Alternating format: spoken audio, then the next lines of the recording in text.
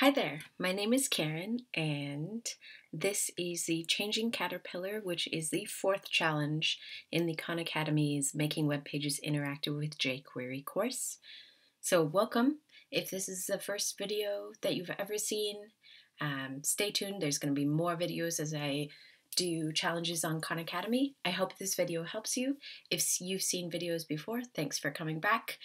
And yeah, let's get started. So our directions say that we're going to change the heading, and it says this web page displays information about the caterpillar. You'll use jQuery to transform this web page into a page about the butterfly instead. In this first step, use the jQuery text method to change the heading to be about butterflies. Alright, so let's go ahead and get our $sign in there to summon up jQuery. And then we're going to say, what do we want to find? It says we're going to change the heading to, which is this tag. Yep, it's an H1. So we put that in parentheses and then quotations.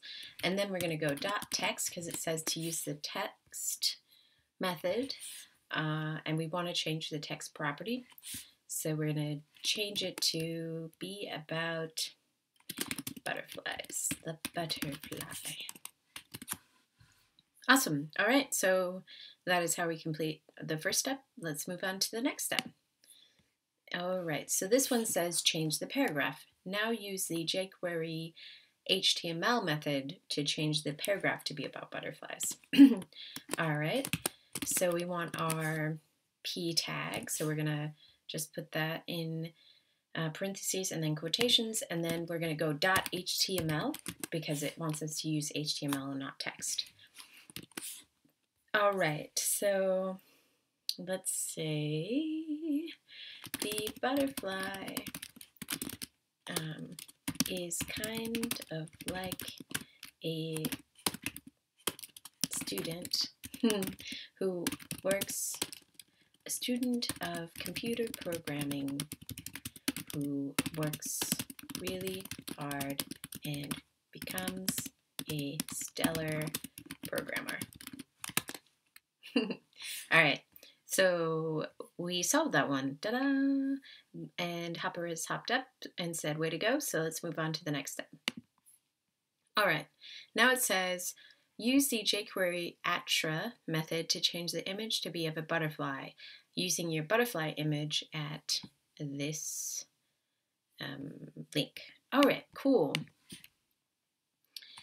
Let's see, how do we do this? So the atra method. So we're going to go, we want to change this image. So we're going to have quotations around image, and then we're going to go .atra, and then in the second parentheses, we're going to put our, is that how we do it?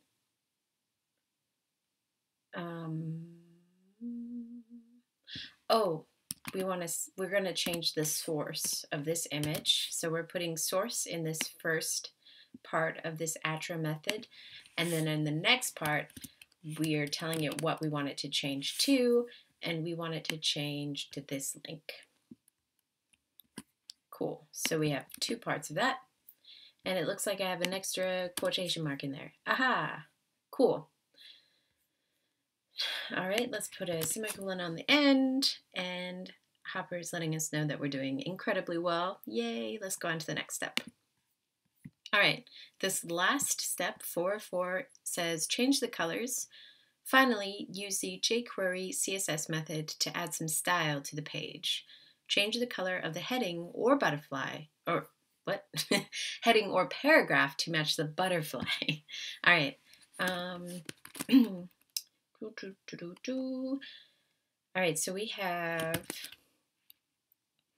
we're going to change, let's change the header 1, and let's change its color. So we're going to go .css because that'll let us change its color.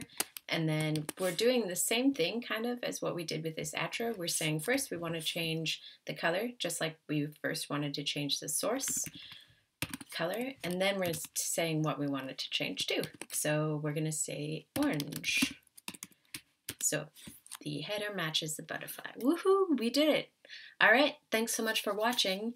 Hopper has let us know congratulations, so congratulations to you for completing the challenge, and I'll see you in the next video.